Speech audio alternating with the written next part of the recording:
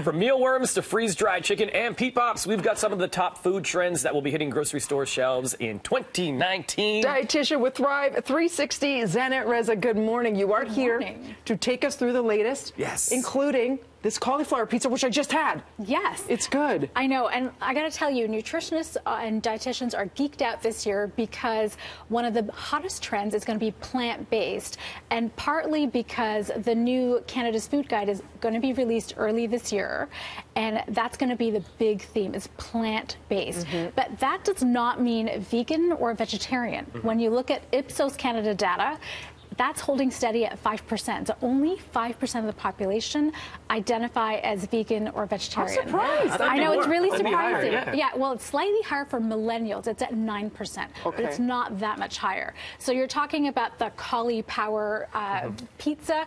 They've also come out with just the plain pizza crust. You can top it however you want.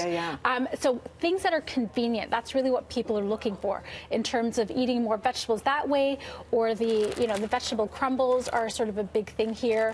And you're also going to be seeing things, vegetables from the sea. So we have some dulse, we have some seaweed crackers, and then in terms of other vegetarian, go for it. What is dulse? What is dulse? So dulse, it's basically, it's a type of seaweed. It's high in iodine, a little bit of a crunch to it, bit of salty, high in potassium as well. So you're going to see more products seaweedy. with it. It is very seaweedy because it is a seaweed. Tastes like the ocean, for sure. Okay. Yeah, and this one I thought, when I was at the Grocery Innovation Show, I came across this little quinoa bar, and this is great. It was co-produced with a colleague of mine, another registered dietitian, and it's packed with protein and fiber. It's quinoa based, but it's got no allergens. So if you're sending something to school with your kids, that's a really great option.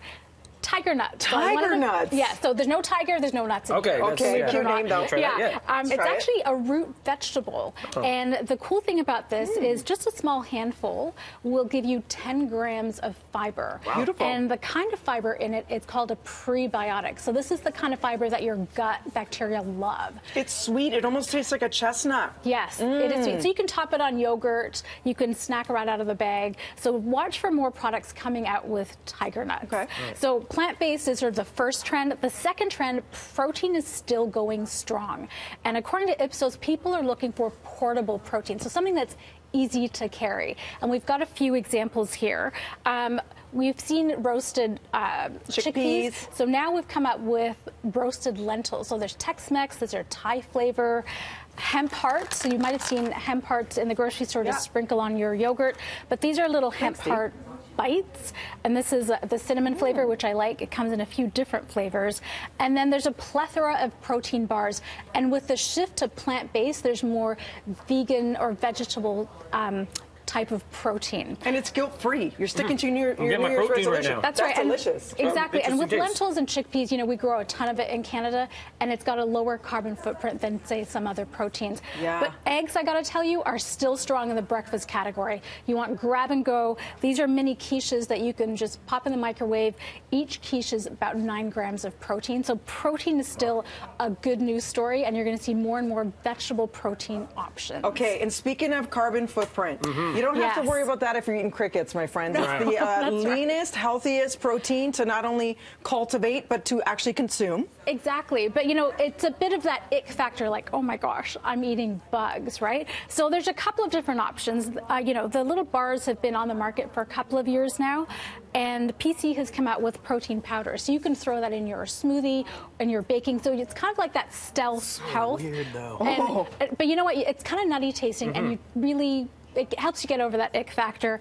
And then this is a cool new product that I came across, which is a cricket chip, and it's sriracha flavored. These little cricket bits in there that I'm seeing. Instead of a chip, it's a crip. It's a cricket chip. Yeah, that's right. It's a little chirp. A chicken. Not bad.